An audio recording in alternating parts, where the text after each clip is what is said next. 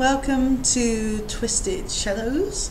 Really I wanted to do my own little introduction as to why I prefer board games over video games.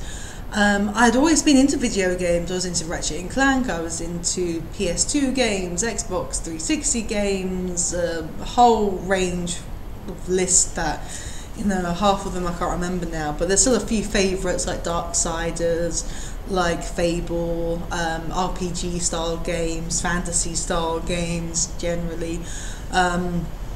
Anything that allowed me to be more sandbox and allow my character in the video game to pursue whatever they wanted to do. And you know, the more evil I was behaving, like in Fable 2, the more you look evil. So I really enjoyed that concept and thought that was really brilliant. But then I noticed that video games were starting to be online only. So yeah, you could have two consoles. Meow. Yes. You could have two consoles, but then it'd be pointless because the game would only say on the back, offline, one player. Well, you want to play with friends, what are you going to do? Bring two consoles over, or... You know, don't get me wrong, the split screen of a video game was never highly fantastic, but at least you got to be in the same room as somebody and play a game. So I think after meeting my boyfriend, many more games, Lightning Fist, I believe he calls himself, which still makes me giggle. I shouldn't say that, but it does. So Xander, I think he showed me Pandemic, and I loved it. I thought, wow, this is fantastic. I can really get the thematic, cinematic sort of style to everything, you know, and it was really, really fun. And then he showed me some zombie games, and I'm like, oh, you know, I'm a traditionalist. I grew up on Monopoly, I grew up on Scrabble.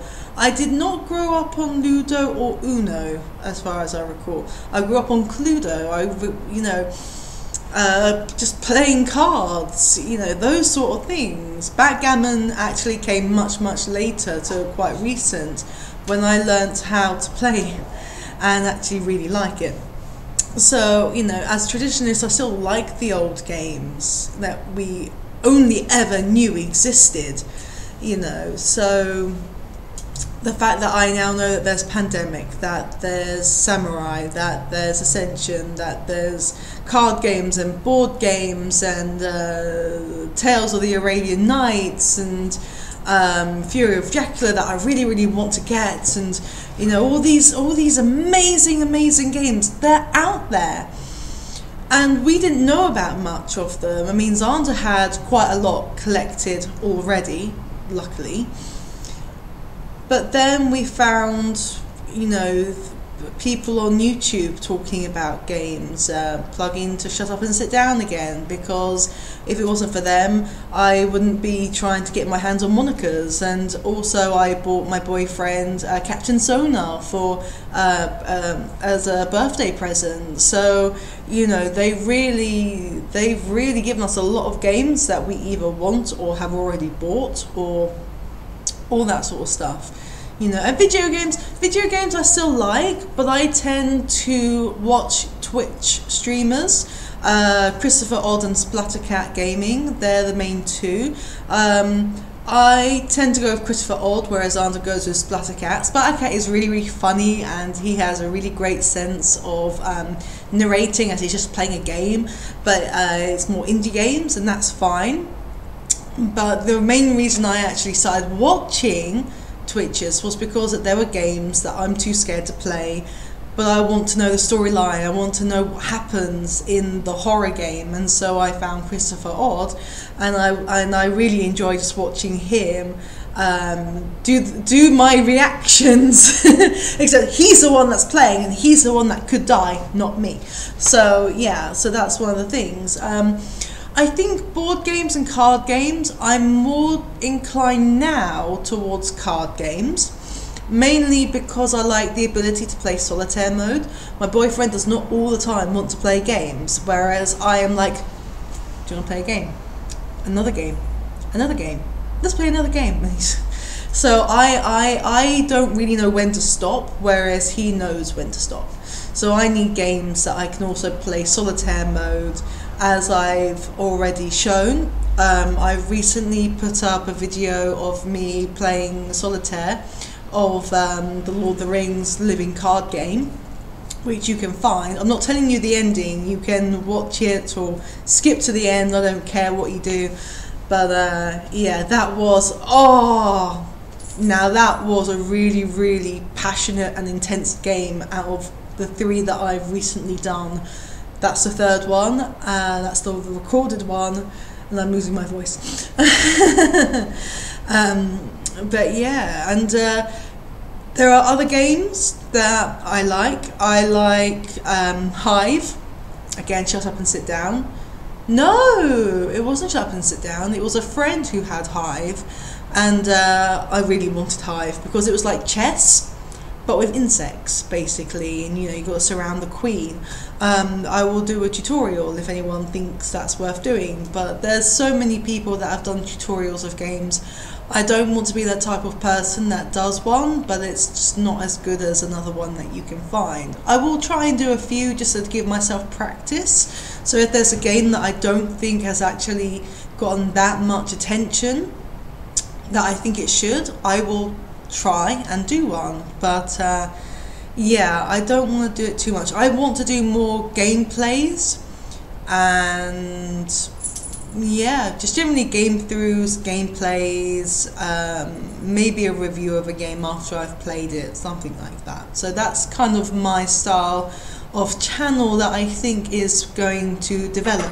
I'm watching you. I wish you could see like the heart in my heart just going, don't eat the plant. But it's nice to get some fresh air in, so yeah. So there's Hive, thanks to a friend. There's also another insect card game, which is like insect poker, where you have to pass a card, but you have to pretend like it's not the card you think it is, but it is the card, but it's not the card. And then if someone, you know, thinks that you're lying or you're telling the truth, something happens. I really want that sort of insect poker, I don't know what it's called. So I like bluffing games, I like games that are funny. Witness I really want to get, watching you. Witness I really want to get, because I love the idea of whispering something and it being complete and utter BS, so that would be really, really fun for me to have. So strategy games, tactical games I like, which now leads me on to Warhammer.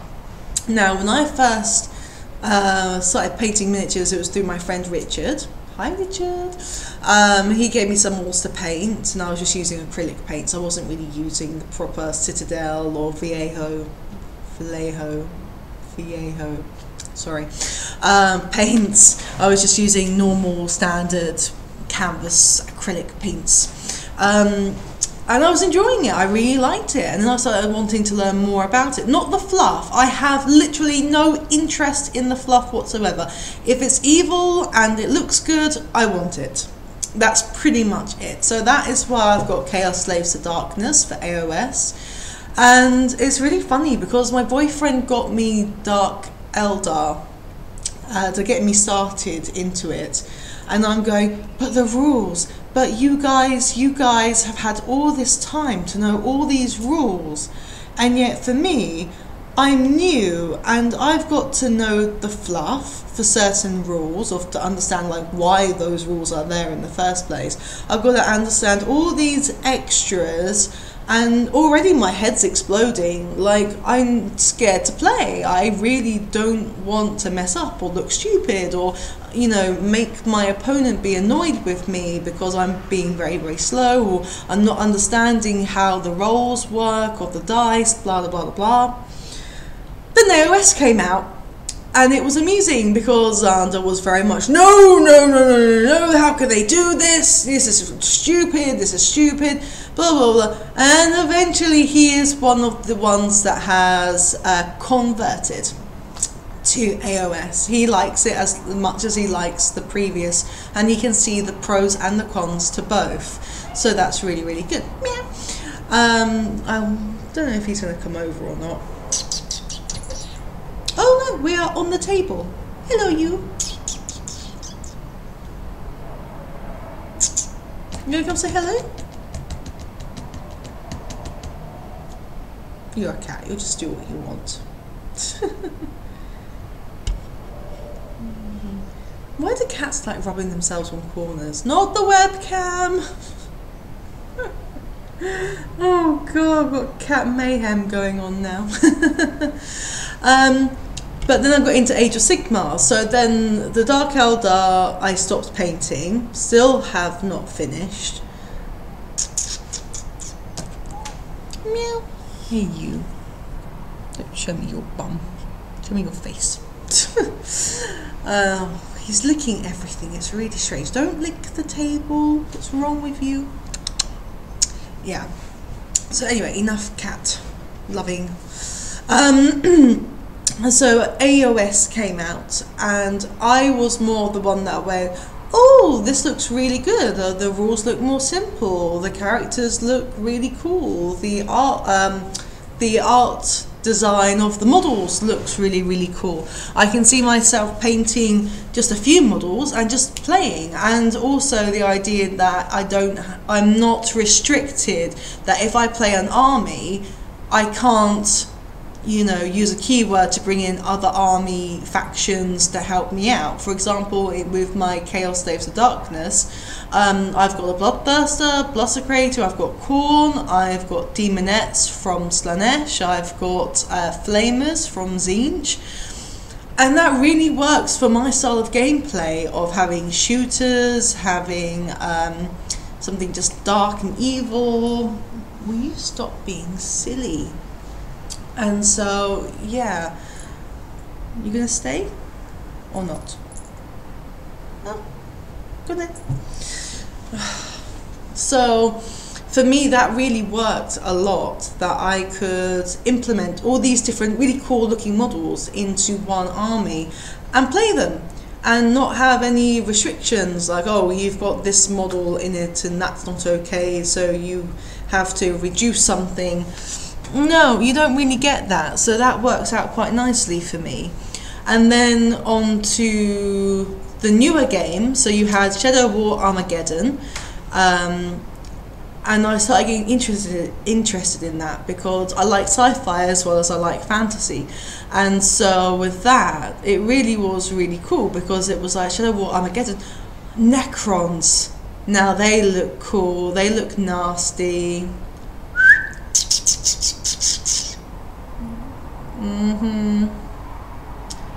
Sorry, I can't pause the video, so I will have to rush over if he goes for the plant.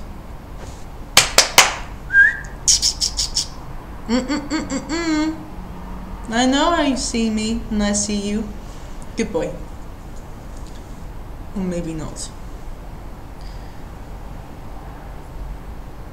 He's not. No, good. I can see his reflection, which is quite useful. Jeez. So yeah, so Necrons, and then it went from Necrons to Forgebane, and Forgebane then had Adaptus Mechanicus. Now these were already out on sale, and I was eyeing them up. I'm going, oh, I like this Mechanicus. I like this Necrons, I like this AOS faction, I like this other AOS faction, and I've got to go. Nah! No! Stop eating the plants. No, no, no. You can go out this one now. Being silly boy.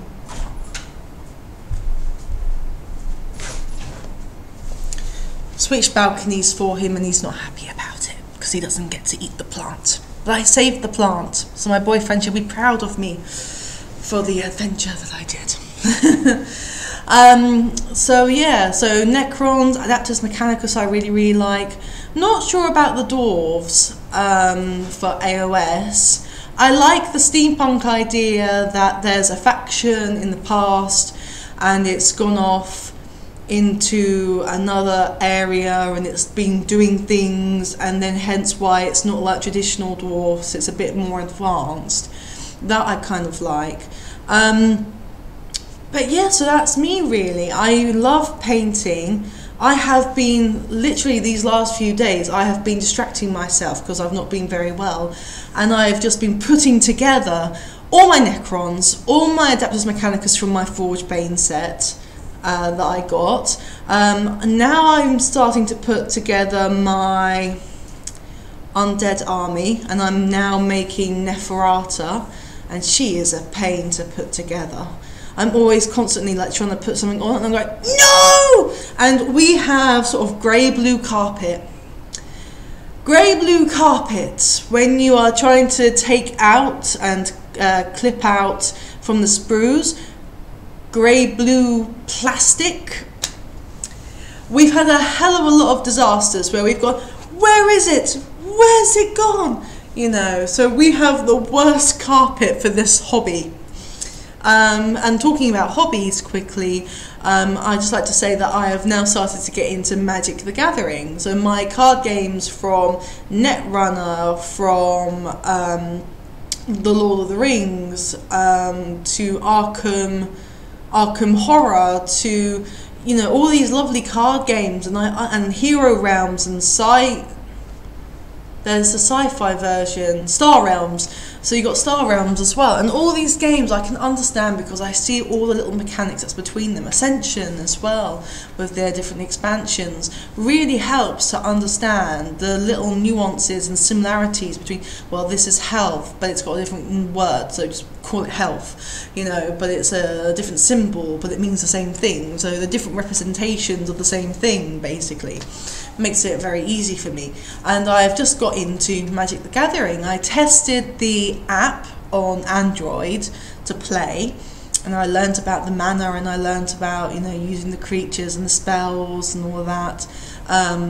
There's still some questions I have, and now my boyfriend, bless him, as a present, to which he went, this is it. This is the only time that I am indulging your new obsession of magic, because we have already got an expensive hobby. We do not need another expensive hobby. But he is happy to play. He's happy to play the game with me when I fancy. But I do understand that I am very, very far at the edge of being completely out of ever getting the chance to win a game of Magic just with a core card set, really. You know, the fact that I've got just a core set, and like, how many people are into Magic, and those that are into Magic, how many have already adapted their deck building so that their personal decks are like this grandiose, hard to beat. Like, my basic core card set is not gonna cut it. So at the moment, as long as players are happy to use their core set, if they ever have one, then I will be happy to play. Or if they allow me to share some of their deck, or, you know, whatever, have a look through and play out, that'd be really, really cool. But, you know, as I was saying, that with me, when I start buying Magic the Gathering cards, it's going to be a long, long time before I have a deck, a personalised deck that can actually kick some ass. Well, that's me. I'm going to leave it before it becomes 20 minutes long. I hope you enjoyed listening to me ramble on, or as we said in Xander's video, like, geek or gaming rambling should be grambling. So I hope you've enjoyed me grambling. But yeah, so that's me with my style of play. I can do cooperative when it's needed. I don't really enjoy it, but I'll do it. If everyone else wants to play a cooperative game, I'll play it, and I'll still have fun, but I'll still just want to really secretly, I'll be like, I want to be like, have a game like Descent, where I am, you know, trying to stop you all, not help you all. So yeah, I am not a nice player when it comes to games. Never have been. Video games, board games, I'm very, very Sauron style. But yeah. Okay, well, thanks for listening, thanks for watching. I will be updating more videos, more content. Tell me what sort of games that you think are underdogs, and yeah, subscribe. And I will also be trying to keep adapting my videos to let them get better. Lighting, sound, music, blah blah blah blah, the more sort of tech side of it needs to develop, I know. And also, if I ever play a game, and I'll say it anyway during the game itself, you know, if ever there's a mistake, if ever there's something I've done that's not quite right, yeah, please put in the comments down below. Oh, round 2 you forgot to do this, round 3 you forgot that, blah blah blah blah, because it'll help me to, you know, be more coordinated, because I've got this, which is new to me still, really, and then I've got the game, and then it's trying to make sure that you can see the game and I'm concentrating on what I'm doing in the game, and yeah, so it can be a bit of a lot of things to juggle. So those that have been doing this sort of video gaming thing for a long time, you know, I can understand that it's actually more difficult than it actually looks, and just putting a webcam in front of a game and just playing the game and expecting it to look magical, and that you don't have to edit something, or maybe you do have to edit something, or maybe you've got to think, you know, have I missed something, am I doing it correctly? So yeah. Okay, thanks, bye.